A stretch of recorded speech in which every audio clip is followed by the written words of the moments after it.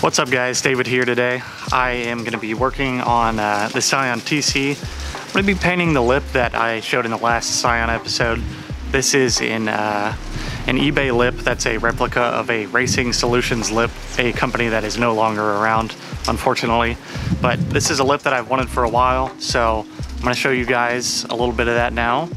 And then we are going to go ahead and get into the process of sanding it and priming it using adhesion promoter and just going through all the steps of painting it. And I've got some color matched paint from a company called Automotive Touch-Up, and we'll be applying that and then a bit of clear coat. And hopefully the end process turns out to be worth the labor, because painting is quite a bit of labor involved, as probably you guys know. So I'm gonna go ahead and show you through the steps that we're gonna do to paint this thing.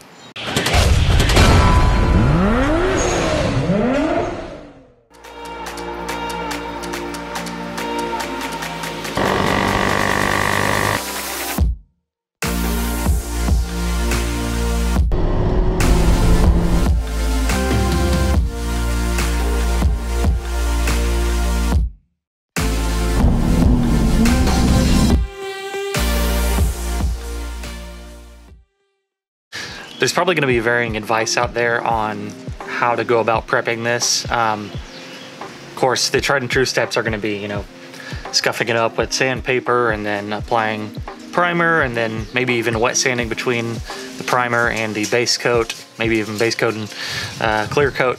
You know, you could probably refine this as much as you want. I'm not going to take all the time in the world to do it, so I'm going to start with a 220 grit and then go ahead and lay down the primer from there. And then after that, I'll probably hit the primer with a 400 grit wet sand, and then move on to laying that that base coat. And then, you know, once that is kind of cured, I'm gonna go ahead and throw on the clear coat. So you could really take a lot of time with this and, you know, probably get great results. I'm not gonna take all the time in the world. This isn't that expensive of a lip, and you know, from results I've used in the past, I don't see too much difference in the finish work. And, you know, I'm doing a rattle can job, so it's not like this is going to be professional. I'm hoping that it looks, you know, about the same color with this color match. I've had good results from previous paints from Automotive Touch-Up. So I'm gonna go ahead and get started sanding on that, and then we'll pick it up from there.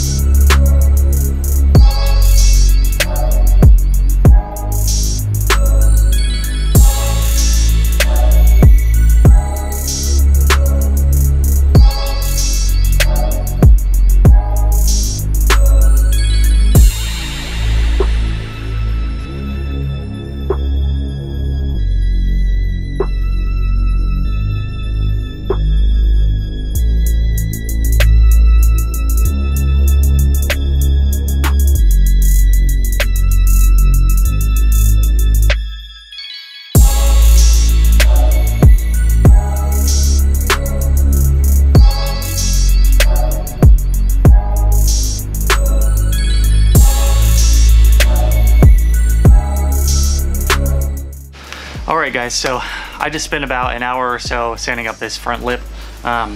So what I'm going to do now is, instead of just taking a rag and some, you know, cleaner wax and degreaser or alcohol, I'm actually just going to hose it down first and get all the debris and dust off here. It's been on the garage floor and it's got dust all over it. It'd be a whole lot easier than just, you know, taking a cloth to it. But after that, I will use some either alcohol or wax and degrease, wax and grease remover, and then from there we'll go ahead and lay down the primer coat, and then after that we will probably give it a while to cure, and then we will wet sand that and then start laying on the base coat and then the layers of clear. So let's go ahead and clean it up.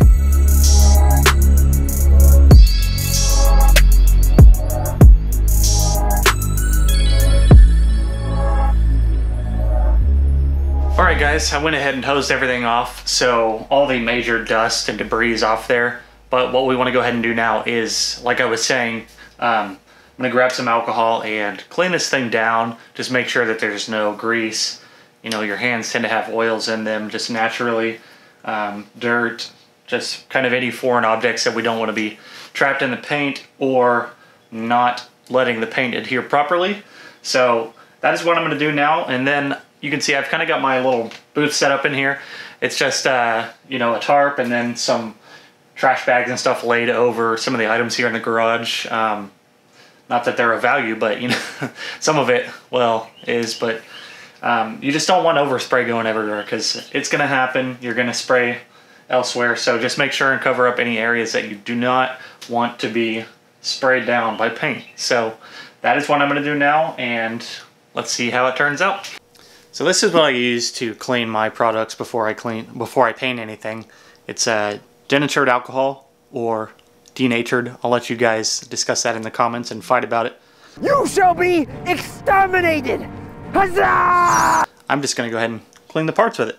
So this is what I like to use. I like to put this in a old spray bottle, just, you know, like isopropyl alcohol bottle, and then just give everything a thorough clean down with this and a microfiber towel, and that's usually done with pretty good results.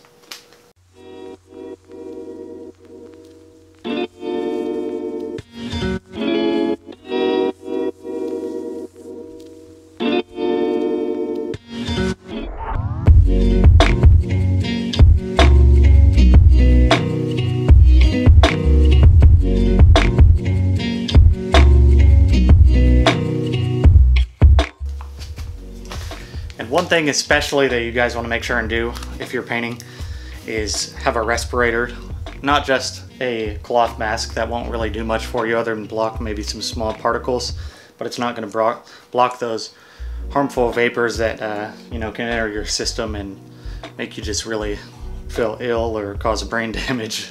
So that's #1 tip.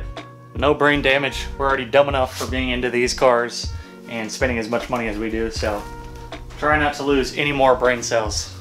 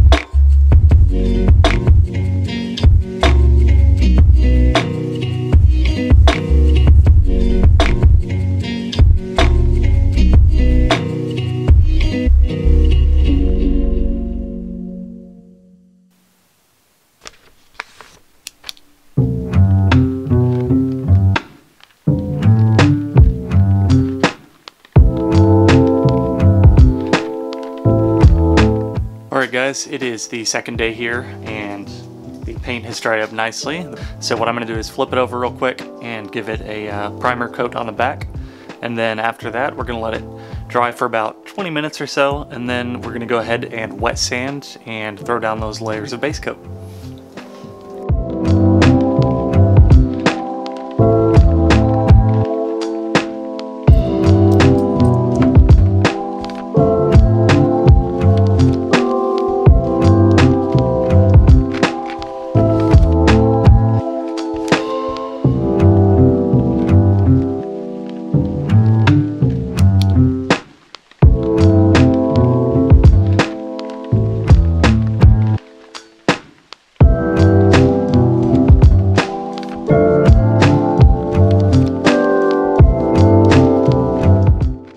So guys, there's one thing that I didn't think about, and that was the fact that I'm using a black primer on this black polyurethane plastic, and it's going to be a little bit more difficult to see where you've actually painted and if you've overlapped your lines or anything. Luckily, I mean, it's turning out really good and it looks like I've covered the whole area from what I can see, but I would definitely use not the same color primer as your actual material is.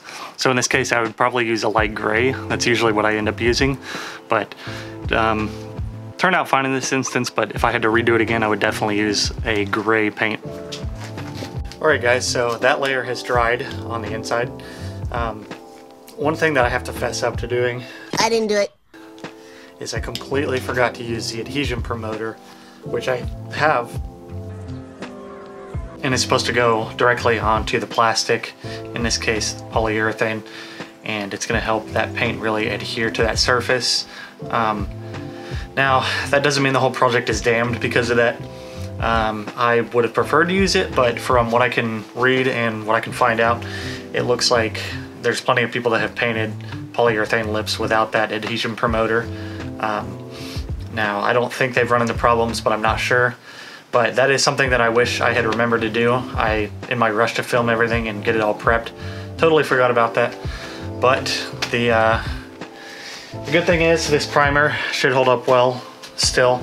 I believe polyurethane is a non-polar plastic, meaning that most of these paints are gonna stick well to that surface anyways, but just wish that I'd done that, so I wanted to share that.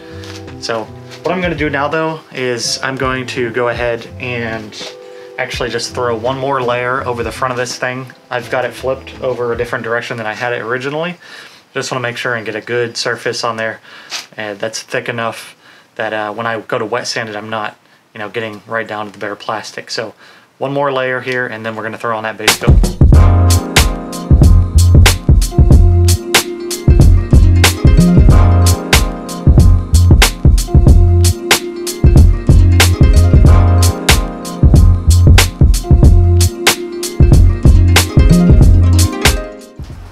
Alright guys, as you can see, I've got the other coat of primer on there.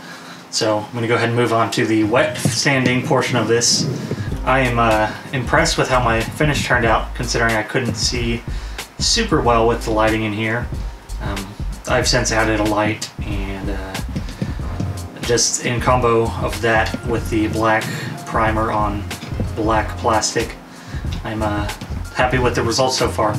Doesn't seem to be any runs or any rough spots at all. So with that, I'm going to go ahead and get into sanding it. I'll be using a 400 grit wet sanding paper. So I've got to go get the water for that, and then we'll go over this with the 400 grit wet sand and then move on to our base coat.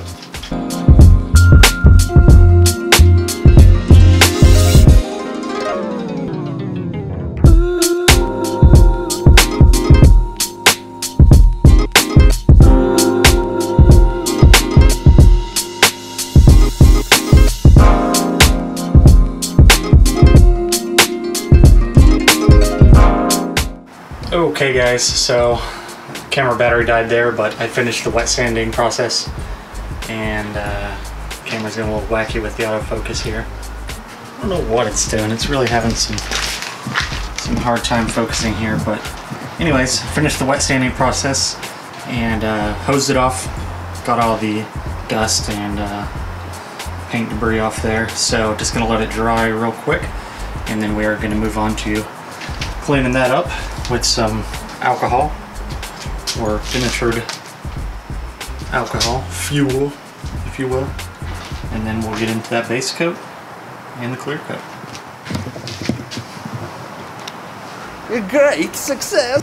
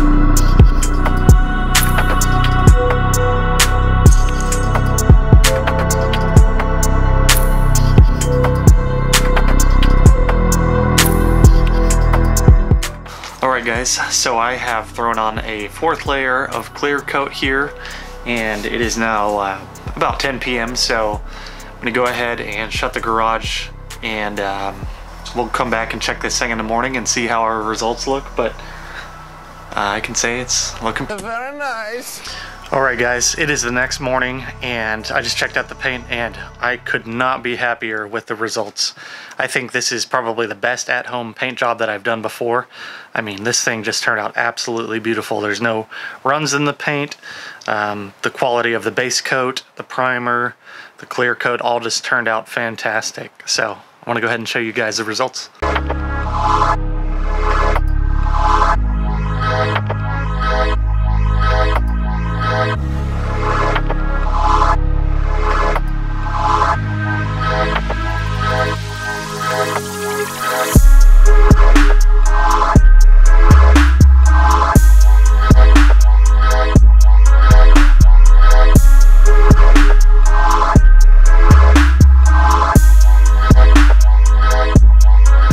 Alright guys, so what do you think? I think it turned out awesome. I just could not be happier with the finish of it. I was concerned that there was going to be dust maybe in the paint layers because I'm just working out here in my garage and I've had the door open on some of it. Granted, I shut it on one of the windier days, but the temperature has been, you know, sub 60, you know, sometimes sub 50, and there's been, I think, 80% humidity. So not ideal, but it turned out great. Just take your time with this kind of thing.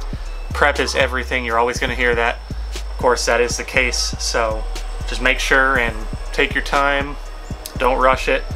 Patience is key here. Just take breaks between layers. You know, I would go inside and just watch YouTube for a little bit because I guess I'm heavy into that. But yeah, so with that being done, we're going to go ahead and throw this thing on the car.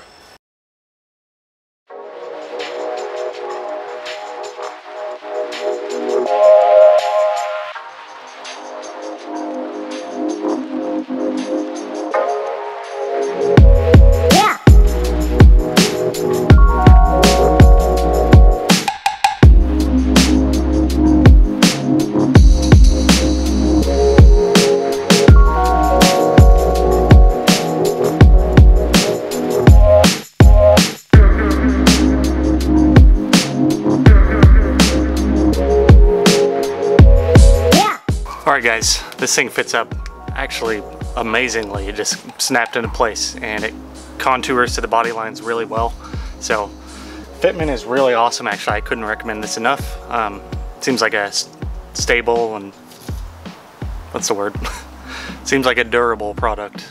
Really, there's a very tiny lip on the bottom that has pre-drilled holes in it, but the problem is it doesn't really extend underneath the actual existing OEM bumper, so that's a bit of a problem because I think they, you know, give you a hardware kit with this thing, I believe. I don't know. I don't remember if it's self-tapping screws or if it's actual hardware. I would imagine it's probably just self-tappers.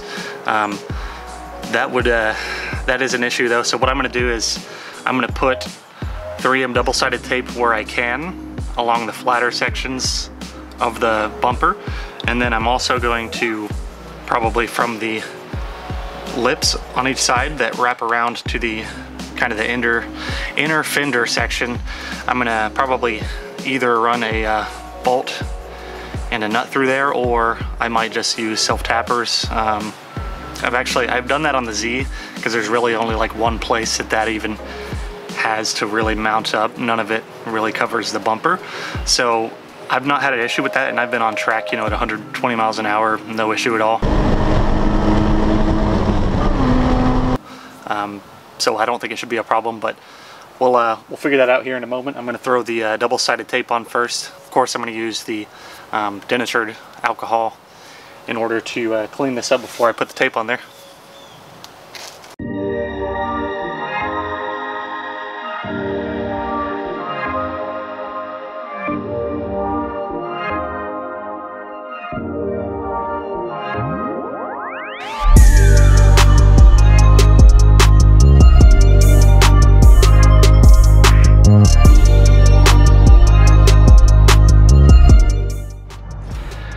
Okay guys, I figured out the game plan. My last 2 brain cells did some work, and I've got these little spring clips, I believe they're called.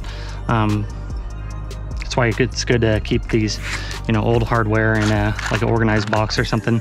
I found some bolts with those U-clip or the spring clips, and what I'm gonna do is kind of heat this up and form it around here just so that double-sided tape grabs, and then I can drill some holes for these clips, and then this will sandwich the 2 together, and then I'll run the bolt through, and that should hold it in place pretty well. And then I might just run some self-tappers in the bottom, because you can't see those, just right into the bottom of the bumper there for a little added security. So I'm gonna start by heating it up here.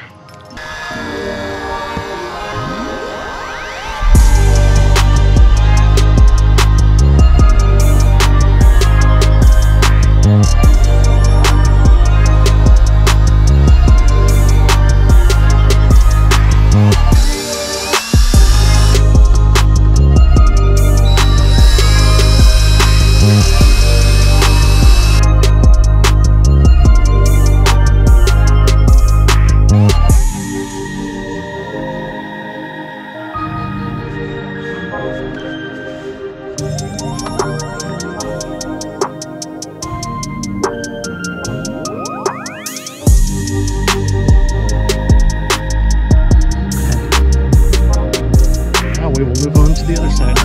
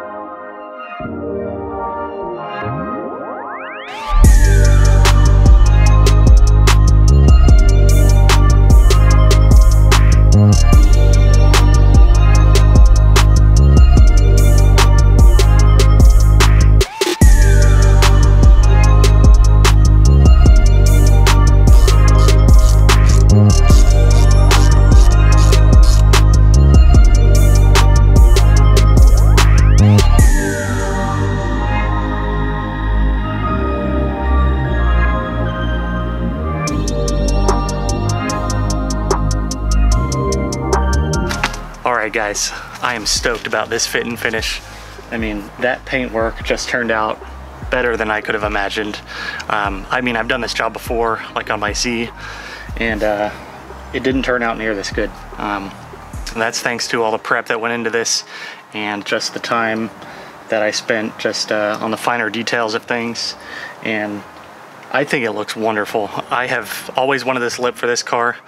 This was on the list since day one of looking at mods on this thing, and I couldn't be happier with it.